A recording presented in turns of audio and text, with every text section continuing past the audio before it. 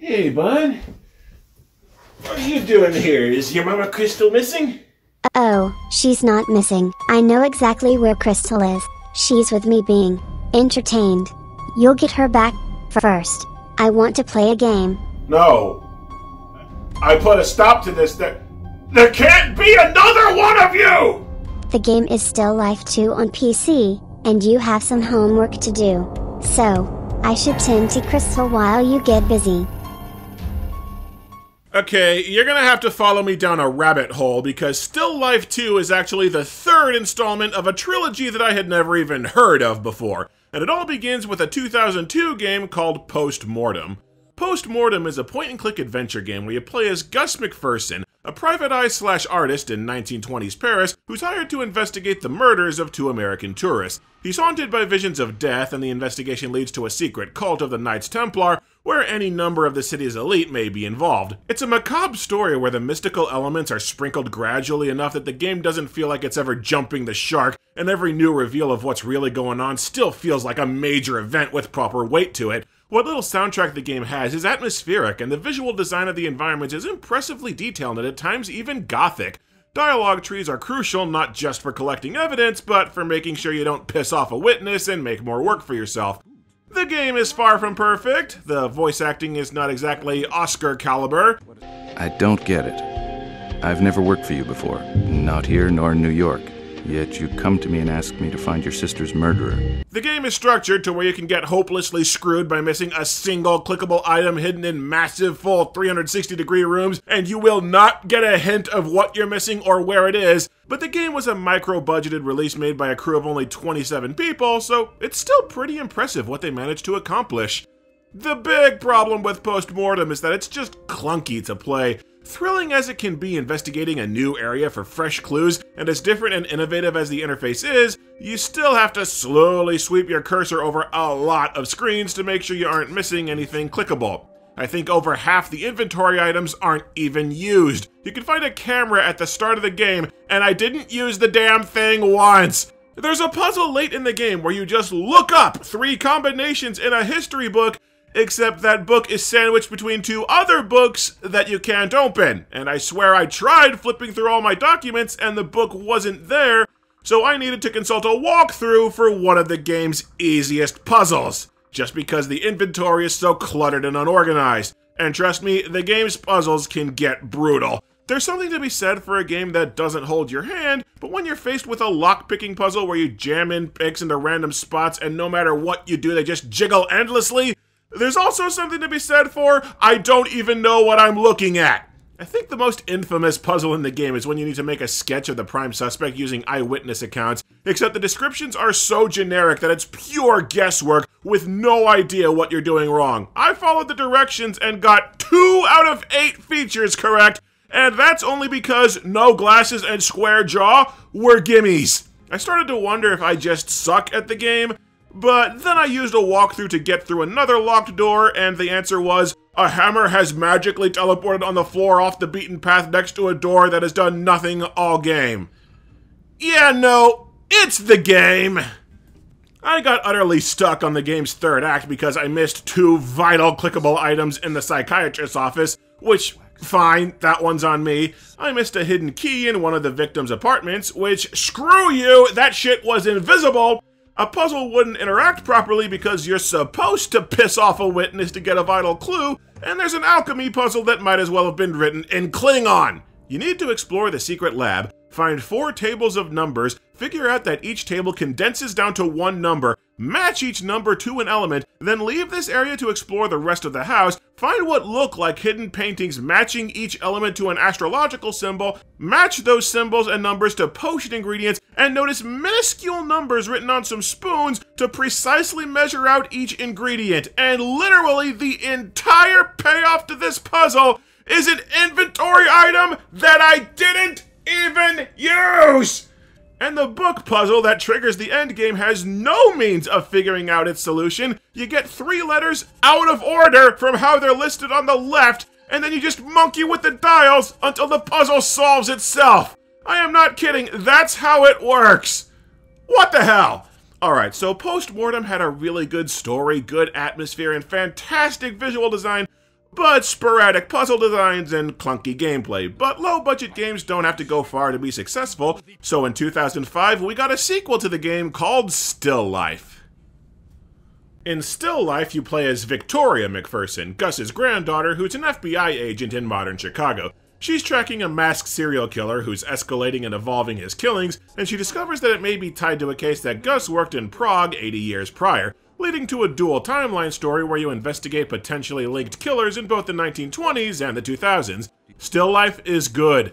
The mystery story is very compelling and unique with its timeline element. The characters are a lot of fun, especially our snark machine lead, Victoria. The game has fun with the contrast between modern CSI investigations and old noir detective methods, and the gameplay has been drastically streamlined from its predecessor. No more getting screwed because you missed a pickup in a huge area, no more deluge of useless inventory items, and no more puzzles that are completely unexplained. With one exception.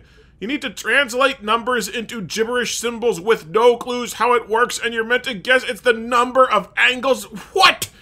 And I absolutely adore the gritty, dark art style and ominous soundtrack, making the game very atmospheric and pumping on the menace and suspense every time you're close to a major discovery or plot point. The game isn't a masterpiece by any means, and it can get a little too linear at times. Stretches where you just run around talking to people, and it's so obvious where to go that the game kind of plays itself for a bit. I did consult walkthroughs every now and then, more out of impatience than necessity, but I still call bullshit on the final chapter when 2 game-critical items are minuscule and near impossible to spot. But the game is usually pretty good about giving you hints in a recap diary if you're stuck, and every single conversation is written down so you don't forget any vital clues or have to take notes. One of the more stimulating, yet potentially unfair puzzles in the game is the baking puzzle, where you translate the code words in a recipe into actual ingredients by using real-world knowledge of how cookie recipes are written. I loved it because I do a lot of cooking, but if you don't bake, well, you're up shit creek. And the reason you absolutely need to solve this puzzle? So Victoria's dad can have some cookies before she goes back to work. Right. Honestly, the only big problem with Still Life is its open ending. We save the final victim, and the game ends! We don't actually stop the killer or learn his identity. The game just cuts off with a link to a website saying, "The adventure continues!" Said website is long dead, and the Wayback Machine says that it was just a basic marketing site. It's like the devil inside all over again, only, you know, Still Life was actually good. Microids, the developer, did eventually churn out a sequel to conclude the story with Still Life 2, released 4 years later in 2019. Unfortunately, Microids made 2 critical mistakes with their multi-part narrative-driven experience. Rule number 1, don't change writers for part 2, and rule number 2, don't change writers to someone who thinks your franchise is stupid! In Still Life, Gus in the past tracks a serial killer in Prague who's preying on prostitutes and discovers they're all connected to a local artist, Mark Ackerman, whose powerful father is covering up the murders. Mark gets away and starts art murdering again in Chicago, but he's caught so hard that even Daddy's money can't stop a life sentence in Arkham Asylum. Similar murders then begin years later in Los Angeles, with the cops approaching Gus to look for a connection. In modern day, Victoria's boyfriend Richard runs an art gallery showcasing Mark's artwork, and she realizes that her killer is recreating Mark's murder art, and the paintings hint that Mark had an apprentice before he passed on, suggesting an entire lineage or cult of killers in his image. In addition, all the victims are connected to a culty sex club called the Red Lantern, which stretches to powerful people throughout the city. Victoria makes the connection in time to save the hot lesbian bondage dominatrix, but the killer gets away, and Victoria quits the FBI to head to Los Angeles to investigate the first apprentice and begin unraveling the years-spanning conspiracy. That's the plot that we're working with. Powerful cult of serial killers winding through time to the present day. Let's see what Part 2 does with it. Still Life 2 opens with Victoria reading articles that Mark and his pupil both died immediately, and Mark has a grandchild named Richard, and her boyfriend is the killer. And then the game jumps forward 3 years to where Victoria's an FBI agent again, and she's in Maine tracking a completely different serial killer! Cheese and rice, I think this game set a new land speed record, dumping its setup as fast as possible. Within 15 minutes of booting up Part 2, it has thrown out the entire story of Part 1 to start a new plotline. It is ungodly jarring! Okay, first of all, gotta love how Victoria immediately realizes that it's her Richard who's the killer because no two people in any universe can share a first name. Okay, to be fair, Richard was my prime suspect for part 1. Mark was an obscure nobody that no one else knew about. Dating an agent is kind of an explanation for how he breaks into the FBI early on, and one of the murders happened in his own gallery, but the explanation that we get is rock stupid. We eventually find out that his actual motivation is that his art career didn't take off, so might as well take up hooker murder like his grandpappy. That whole sex cult that we uncovered that connected the victims and even implicated the FBI director, none of that connects back to Richard, so we spent the whole first game on a wild goose chase cosmic coincidence that didn't have squat to do with anything. This is what I meant by don't hire a writer who thinks your series is stupid. This is like if you made It Chapter 2, where the heroes have to return to their hometown and stop Pennywise once and for all, but Pennywise died off-screen 10 minutes in, and they spent the rest of the movie fighting the Predator. It doesn't work! And even without context, the game's opening is a mess. You get minutes on end of hilariously clunky dialogue recapping the first game, then you're given mountains of text to read, then you have several more minutes of blunt force exposition setting up the new story. It's like watching Turkish Star Wars. Your brain is fried and you haven't even started yet. Anyway, the game's actual story is that Victoria is in Maine investigating the East Coast Killer, and shit hits the fan when Paloma Hernandez, a reporter that's horning in on the investigation, is captured by the killer. So now the dual storyline is split between Victoria trying to find the killer and Paloma trying to escape him. Yeah, Gus McPherson, the main hero of both prior games, is completely absent from part 3, but I have another bone to pick with these games.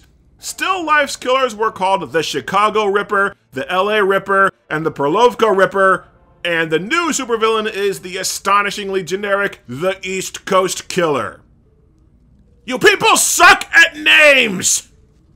The game's controls are completely horrid. Everything is still controlled with a mouse like the other installments, but now you have to explore environments by clicking around to move your character. As you move, the camera awkwardly swerves until eventually the game switches between 4 or 5 different camera angles for every damn room. Basically, if you want to be able to actually find anything, you have to tediously click around every single environment, slowly walking in circles in the hope that eventually the camera turns where you need to go. And there are many sections of the game where you need to try and force the camera to shift into the one angle where you can click on a door or something else important to proceed, so you have to keep clicking until the game's horrid pathfinding finally has the characters step to where you need them to go. And hope that they don't then misread a click and then backtrack. No, don't turn around, you stupid bitch! So now there are a ton of literal extra steps to basic navigation and exploration, regressing to the first game where it takes forever to look for items and explore locations, as you have to slowly drag your ass over every inch of the environment while sweeping your mouse cursor trying to find anything that's interactive. Oh, and the absolute kiss of death for puzzle-driven adventure games like this, you have a size limit to your inventory. You have an inventory with 16 slots, except most of the game's items take up more than one space. Those 16 slots are more like 6. To manage your inventory, there are cabinets and etc. throughout the levels to store what you don't need to free up space. So it adds a pointless commute to further pad out the game's puzzles, and the cabinets aren't linked, so you'd better remember where you put all your shit. Honestly, between the fixed camera system and the pointless inventory storage boxes, I wonder if someone was actively trying to ape Resident Evil in a puzzle adventure game. Especially since the new inventory system has slots for a weapon when there hasn't been combat of any kind in either of these games. This bloated-ass, needlessly convoluted interface makes the entire game a frustrating and tedious chore to actually play. The environments and soundtrack have lost any engrossing atmosphere that the previous installments had. Everything feels like a giant step backwards, not only from the last game, but even from the primitive, micro-budgeted original. Oh, and it's not a good sign that one of the first things I saw was Victoria's model glitching to where she's turned 90 degrees in the wrong direction. She's operating her computer with her ass! Huh. The game's literally bugged out the butt. Hernandez wakes up in a bedroom with a shock collar, preventing her from leaving. You need to rip out some electrical wiring from the TV, pry the panel off a gateway that works the collar, connect the wiring to an exposed board, use a rod to turn on the electricity, pry the boards off the window with a fire poker, because a poker is the same thing as a crowbar, apparently, and then throw the mattress out the window so that she can jump out onto it. It's not the most convoluted escape room puzzle, except nothing in this room friggin' works until after you've clicked on it 2 or 3 times! Seriously, you'll click an item, Hernandez will just say what it is and walk away, and it's only if you go back and click it 1 or 2 more times, or click it after doing something else completely unrelated, that you find out it's an actual interactive puzzle mechanic. The player's brain doesn't work this way. If you click on something and it does nothing, you move on!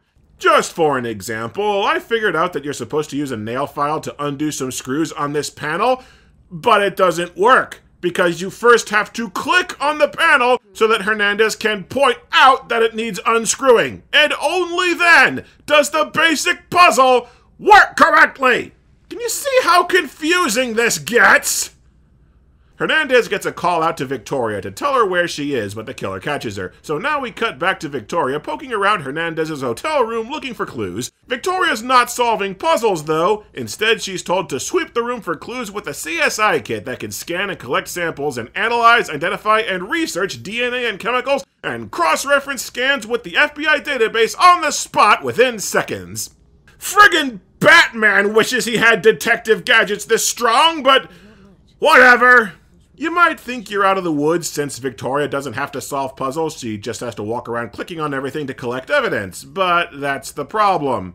You don't get to leave this level until you've found every single scrap of evidence, including invisible fiber stuck to the door and a remote half tucked under the bed that's so close to another item I couldn't tell there was more than one clickable thing here.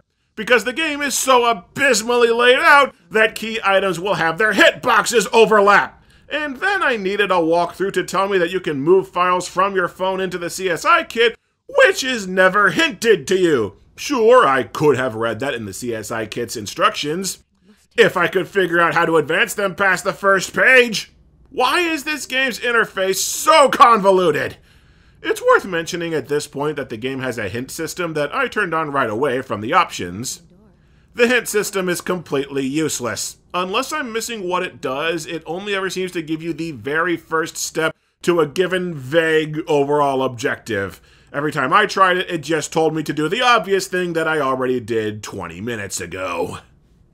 We cut to Hernandez locked in what looks like a filthy abandoned bathroom with a severed hand in the corner. She has to explore the room for an antidote to an injected poison out of 4 fake antidotes that'll kill her faster. And she has to find ways to cross a broken glass floor and disarm a lethal shock collar, and she's put into a trap where she has to strap herself into an electric chair and electrocute herself at a precise voltage so as not to kill herself.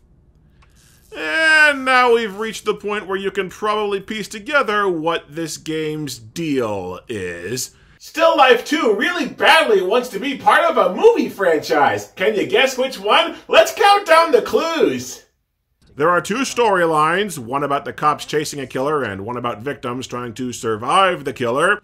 The killer abducts people to lock them in abandoned locales like a house wired with poison gas or a derelict bathroom with a severed limb.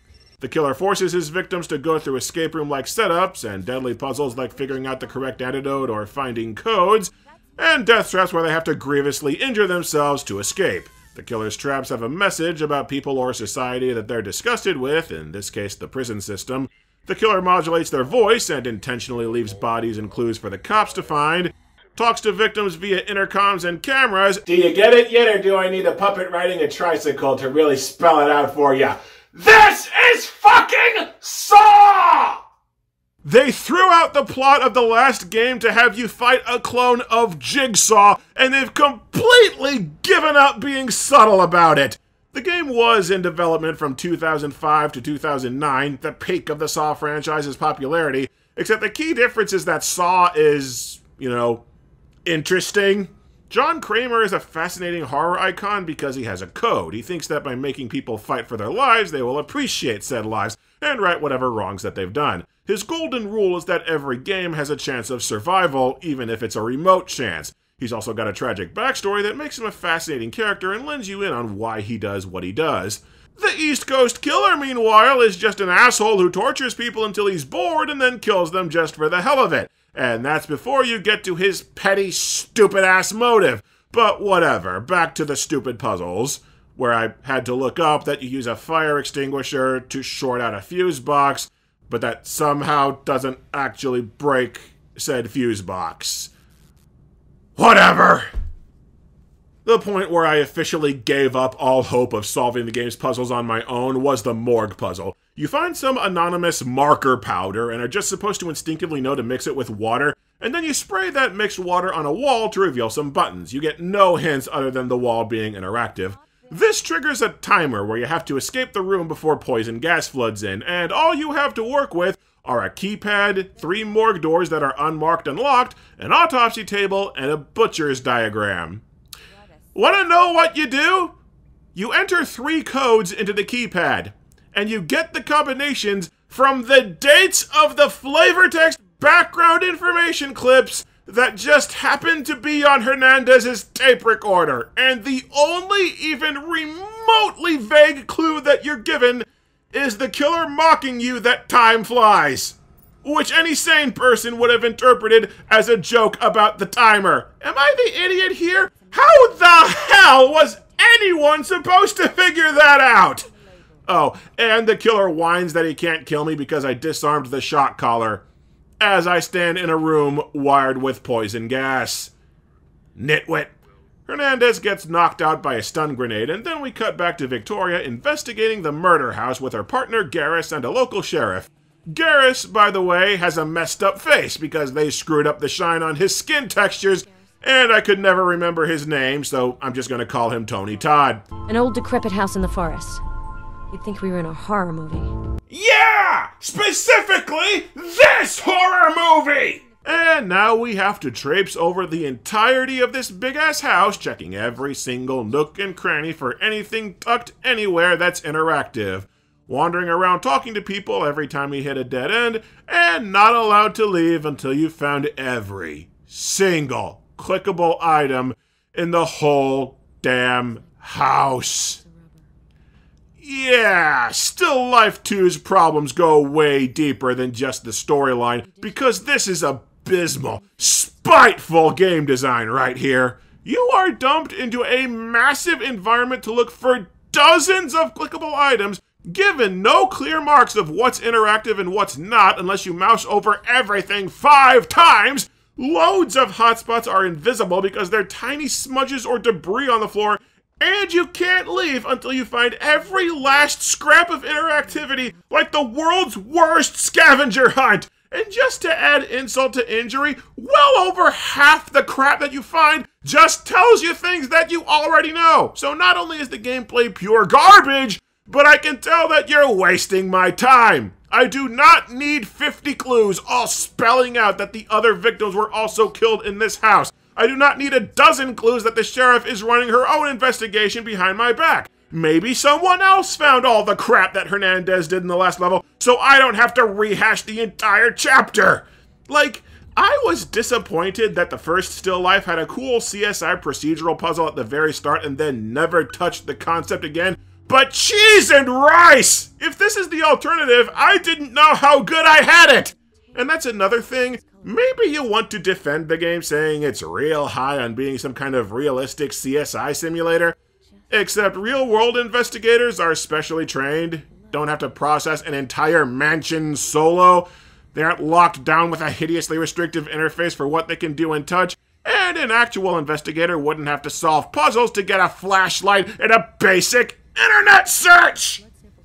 Oh, and at one point in this level, a snake just jumps out and bites you, in a cutscene where they completely forgot to add any sound.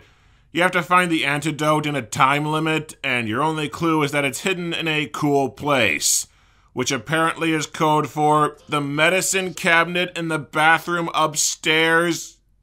Someone want to unravel that logic for me? And man, all these death timers are getting on my nerves. Another weird thing that happens in this level, you find clues that Hernandez has gone through at least 3 more torture games involving a terrarium, an operating table, and an altercation in the kitchen. None of these are shown or referenced ever again. Like, 3 whole levels were cut for time. How does a game that had 4 years to bake feel so ungodly rushed? I spent over an hour and a half exploring this damn house, picking up clues before just turning to a walkthrough to tick down the shit that I missed. I missed 2 footprints that are borderline invisible and stashed in hotspots with other clues. I missed a cable on top of a cabinet that the camera never shows you. I missed a license plate covered in mud to where you can't tell anything's there. And in the room where Victoria bitches that she can't interact with anything because it's too dark, I missed the one thing that you can interact with. An oil lamp hanging on the wall that I couldn't see! For crap's sake. Lamp oil, rope, bombs. Anyway, they turn up a name for the killer, Victor Carson, and they find out he's a film student obsessed with movies from the 40s. So, the killer is the cinema snob?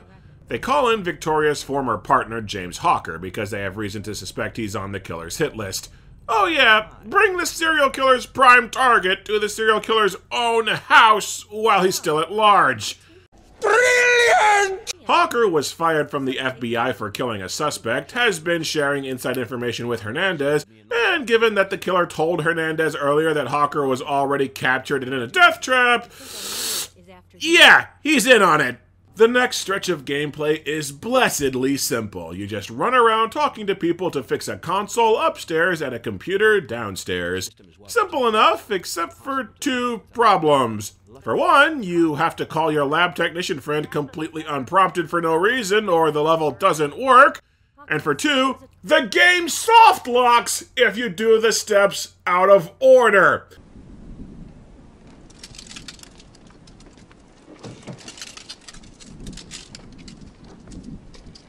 I sent Tony Todd to work on the console, got totally not evil Hawker fixing the PC. Gee, what are the odds that he guessed the killer's password right away? I printed off the manual that Tony Todd needs, and the game locked on a black screen. This happens every single time that I try to go upstairs and there's no other way up. This save has been rendered unwinnable. Luckily, the game always drops an autosave at the start of a new chapter, which I'm now fairly sure was a cheap catch-all for these game breaker bugs. Okay, plan B. I searched the console, but I didn't tell Tony Todd about it, and I can no longer click on anything the game has soft-locked again! Okay, flat out friggin' ignore the console, do all the shit with the computer first, then go outside and get Tony Todd. Oh, thank crap, the game's finally working. Victoria figures out there's an underground bunker with prison cells, but before she can explore it, all the cops are slaughtered off-screen by the killer.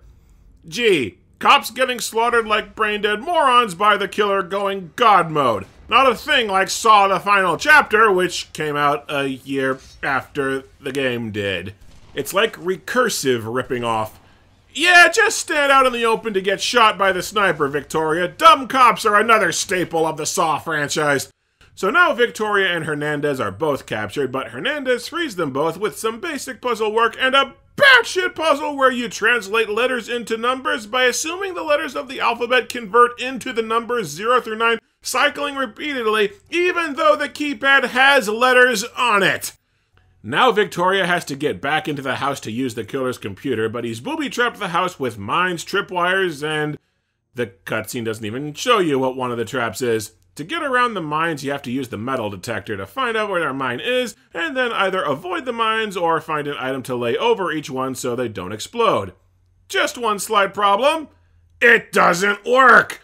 The game will only let me disarm one of the mines before Victoria starts bitching at me that the item whose sole function is to go here doesn't go here. And even if you know where all the mines are and you try to step around them, the game's pathfinding is such garbage that I can promise you'll still set them off by accident.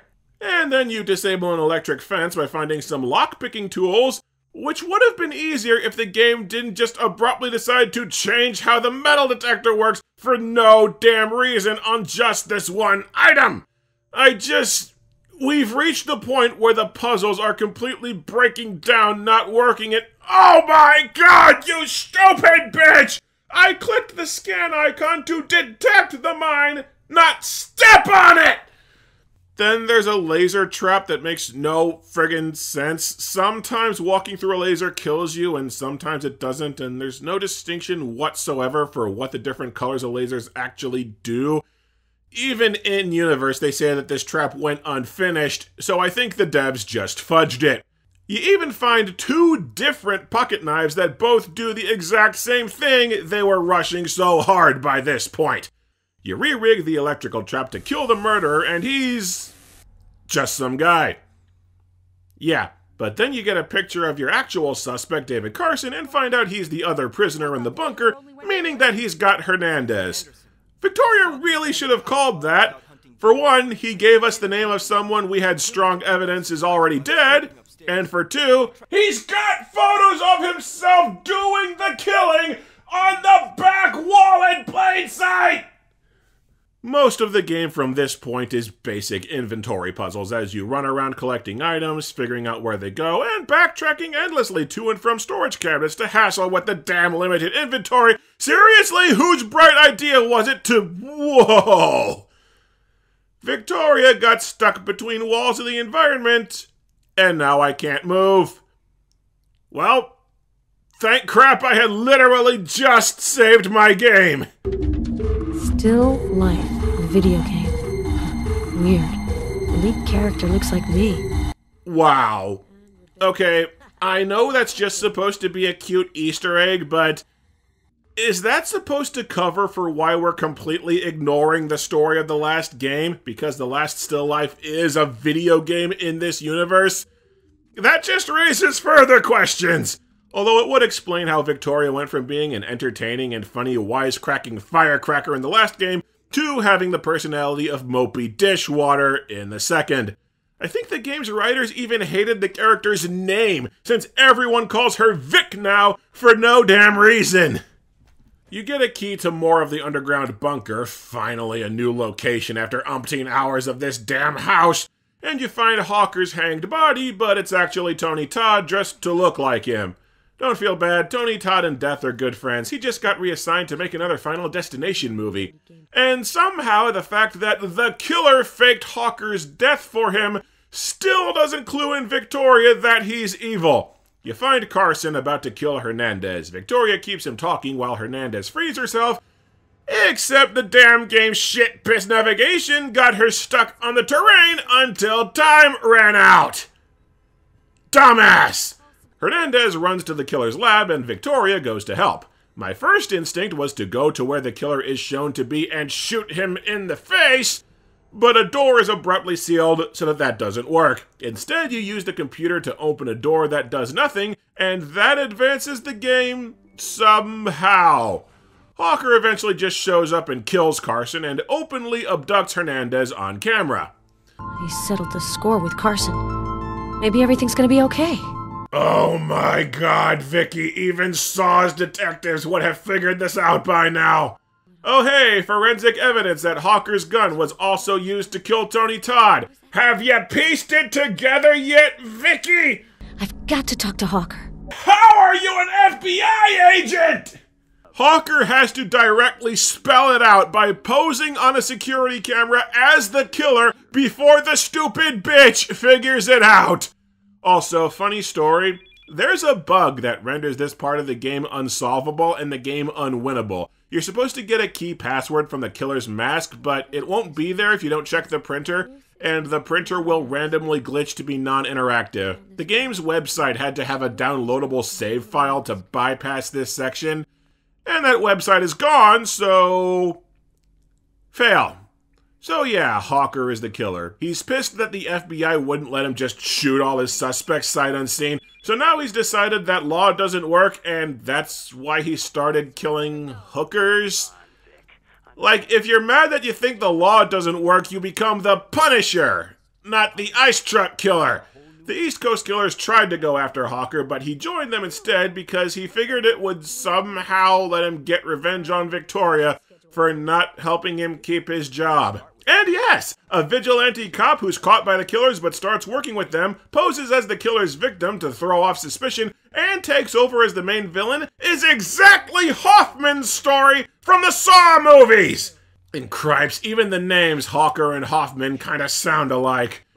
Anyway, Victoria tries to go to save Hernandez, but she gets caught in a flamethrower trap because Hawker knows that she hates fire. And now we have a flashback explaining why. There have been a few points where the game flashed back to Victoria confronting Richard about how he was the killer from the last game, and all he has to say for himself is to ramble like a drunk hippie about how murder's awesome, man. There's a fight, and Richard's studio catches fire, and Richard gets cuffed and just walks into the fire to off himself. Now I'm going to wonder for the rest of my days if the Gotham by Gaslight movie was specifically copying this game. There's a brief puzzle where you need to escape the fire by wetting a blanket to get a pole, using the pole to open a window, and making a grappling hook to reach the window. The problem is the game's camera continues to be horrid. You cannot interact with or even see the critical window unless you walk into the furthest back corner of the room that you can barely reach, so a simple puzzle is made into a giant pain in the ass. And Victoria needed this flashback to remind her to just time the flamethrowers so that she can escape. Right. You know, you could also just crawl under the flamethrowers instead of having animations where she keeps walking directly into the fire the rest of the game. Shitloads of running to and from a storage cabinet to juggle inventory items so that a 2-minute task takes over half an hour later! Victoria catches Hawker making a bomb, but somehow fails to shoot him, and you use the bomb to blow open where Hernandez is being held. Finally, you use that gun that's been specially marked in your inventory all game for a shootout with Hawker. And even though Victoria knows exactly where the guy is because you have to see him on camera to trigger this sequence, he always gets the drop on you and kills you. And there's no tutorial at all for how this sequence works, so it's on you to figure out that you can still turn and interact with stuff. Gotta go around real carefully, figure out what in the heck I'm missing. Oh great. The game has locked up to where I can't move or click anymore. To beat this section, you have to use a tracking device that Victoria fished out of her phone so that Hawker doesn't catch you, but the device can only be planted in one unmarked spot of one unmarked tank in one unmarked screen. Because the game hates you. And Hawker finally snuffs it. Sad day. The game doesn't let you plunge either of your pocket knives into any of the killers to make sure that they're dead. Game's not over yet, though, because now it's time to save Hernandez while Hawker goes full Jigsaw with a videotape explaining the final trap. It's another electric chair. Dude, get some fresh material. And the game wants so badly for this to be a Hello Zep moment that the game's one creepy track starts blaring and drowning out the villain's speech. I can't join you for the finale. Vic, my dear partner, you betrayed me. Are you going to let... Now here's where things get kinda interesting. All damn game Hawker's been leaving messages for you of only one chance, you're only going to get one chance, and in his big speech they just break the fourth wall and spell out what that means. If this were a video game, I'd program it so that you couldn't go back and try again. Did you hear me? You only have one chance to save me, McPherson. Only one chance. Cripes, I get it! And the ultimate final Uber puzzle of pure destiny that they hype through the entire game is one of the easiest puzzles in the game. You click a box on the floor and they outright tell you what to do. Shoot the box open, cut some insulation to jam the circuit, and then cut Hernandez free. That's it. The only hard part, again, is the interface because the hotspots that you need to click are minuscule and hidden. The interface is a bigger threat to you than the serial killer. Anyway, this is the signature feature that the game was so damn proud of. If you somehow fail the puzzle to save Hernandez, you get a bad ending where she dies and it's implied that Victoria commits suicide. The game then bricks all of your save files, so that no matter what you do, trying to access the final puzzles makes the game skip straight to the bad ending. That's a great selling gimmick, a permadeath mechanic that locks you out of the good ending because the shit exploration and user interface screwed you!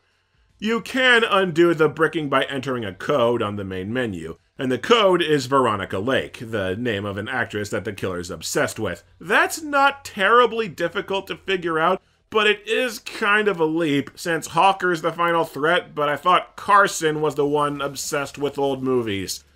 If you save Hernandez, there's a final bomb puzzle where the only tricky part is getting a lock combination from Hawker's wrecked phone by plugging it into one really specific computer with a cable that you found in the end game. What does it say that that's one of the tamer puzzles in this Drek? Victoria and Hernandez escape, but Victoria has a sad that so many people died, and she gets pissed at Hernandez wanting to do a story to wring some ray of good out of the tragedy. Because the game can only end by further wallowing in its own misery. Good lord, I did not expect the unofficial Saw fan game to make the actual Saw games look good. Still Life 2 is a horrid, tedious excuse for a video game. I get that fans are rightfully pissed that they not only ignored the plot of the first game, they outright destroyed it, but that's only the beginning of the game's problems. Top to bottom, the game is a chore to play with a needlessly finicky interface, a boneheaded inventory system, and a CSI mechanic that could have been fun if they hadn't run it into the ground. The game gets boring for long stretches as you're just confined to this one house going over the same rooms 100 times each, while the plot just kinda stalls out. There are no fun or interesting characters, with even the immensely likable lead from the last game reduced to brooding milquetoast. And for a script that wants so hard to be Saw, it missed everything that makes Saw compelling. Flat leads, a boring villain with a dumb motivation, no tension to the detective plot, and lame-ass traps. Just poison gas rooms and an electric chair over and over again. The moral of the story is that you never throw out the ideas that got you attention or compromise the entire identity of your franchise to chase trends. You're not fooling anyone, and without fail, you'll just be a pale imitation of the thing you're copying. Just like you coming in here ripping off the Jigsaw bit from my Saw reviews! Who's here for Jigsaw? I just wanted some time with the waifu. Take care, and tell her thanks for the memories. There we go. I got you, sweetie. You feel strange.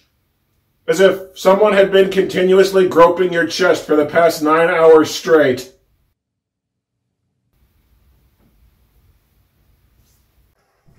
I wanted to use this clip from the first Still Life, but couldn't find a place for it. Gus seems to be having some problems in his older age.